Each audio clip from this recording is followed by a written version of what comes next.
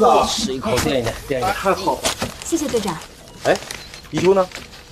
去换衣服去了。来了。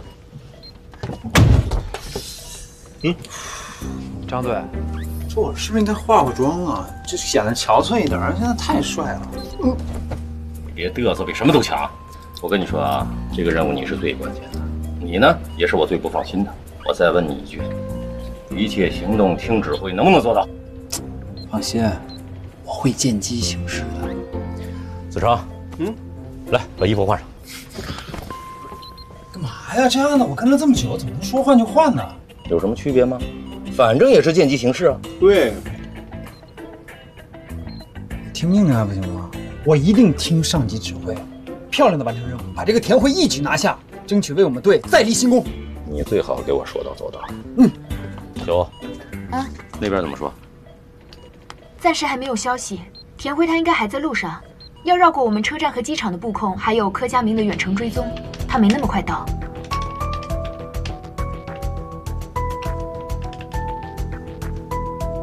我跟你说，田辉这个案子我从头跟到尾，他被这张新丽背叛了，吃了那么大亏，他一定不会放过这个唯一一次能跟他报复的机会。不过，这个田辉非常残忍，你冒充张新丽躺在床上，一定要给我注意安全。知道你关心我，你少给我来这套，执行任务去。行了。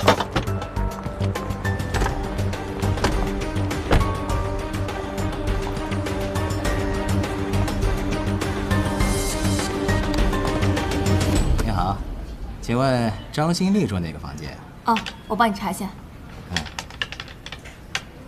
在3楼13号病房。谢谢啊。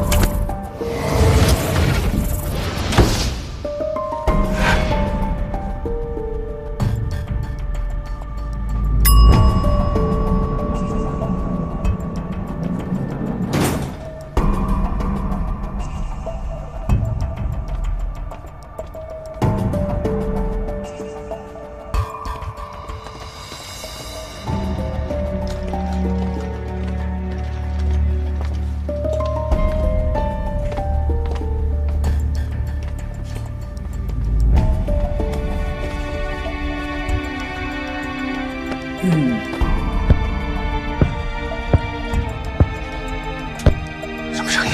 快！怀疑嫌疑人就在我身后。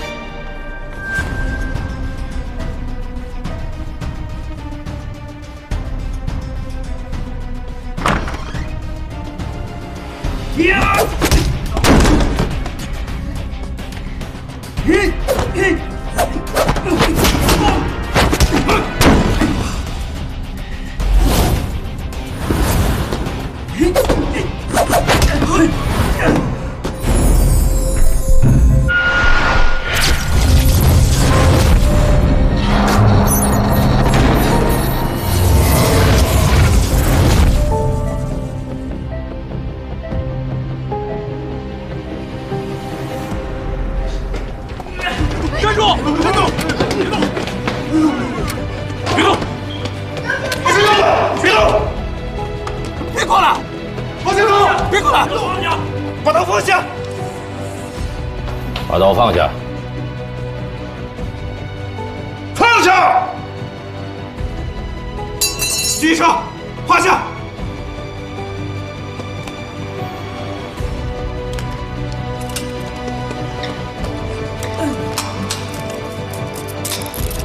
起来！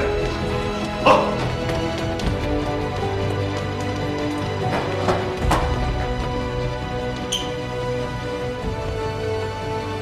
没事吧？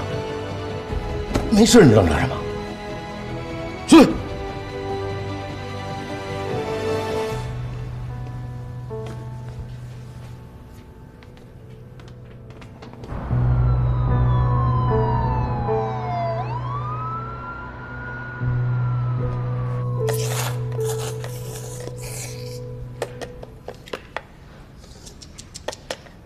哎呀，你看你那个吃相，那谁要跟你抢啊？张队，交代了吗？没呢，嘴还硬着。张队，我给你们发那个摩斯密码那招怎么样？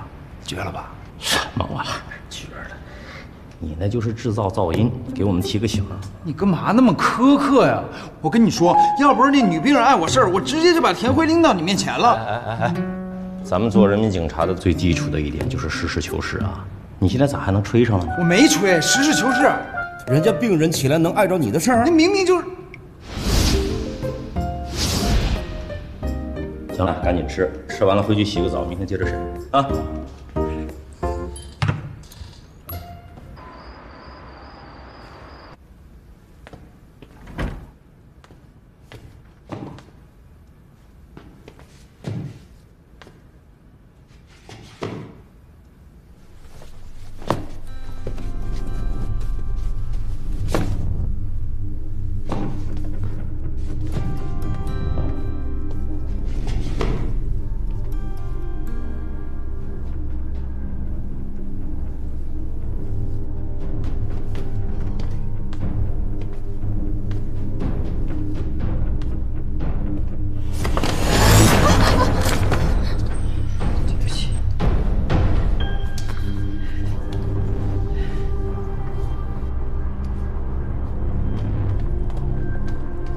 真是奇迹啊！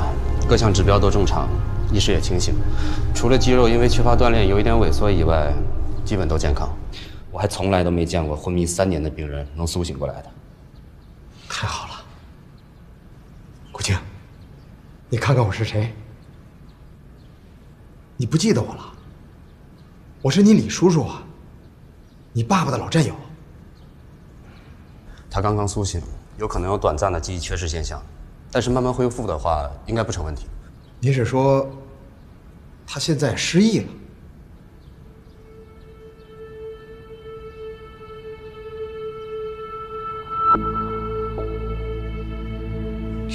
这里我来过，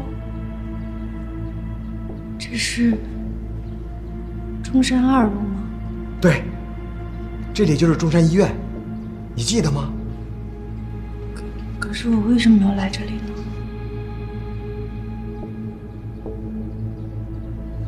我想不起来了。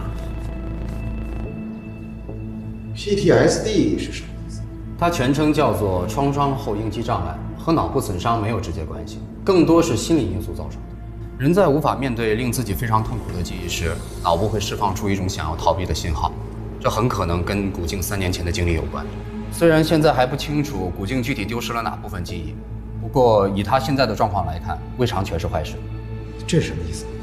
看他以往的病历，古静曾是一名超忆症患者，由于过多记忆的干扰，精神常常不能集中。不过我最近给他做检查，发现这些症状全都不见了。我觉得他的超忆症应该是自然痊愈了，这很有可能就是创伤后应激障碍的缘故。你的意思是说，一个曾经患有超忆症的人，现在失忆了，而这种失忆恰恰治愈了创伤性应激障碍所带来的副作用，是吗？是的，没错。不过我得纠正一点，不是曾经有过超强记忆力，是现在还有着超强记忆力。通过这段时间的观察，大脑机能正常，各项指标都没有问题，包括他的失忆也应该是暂时的，他可以慢慢的回忆过去，和正常人没什么两样。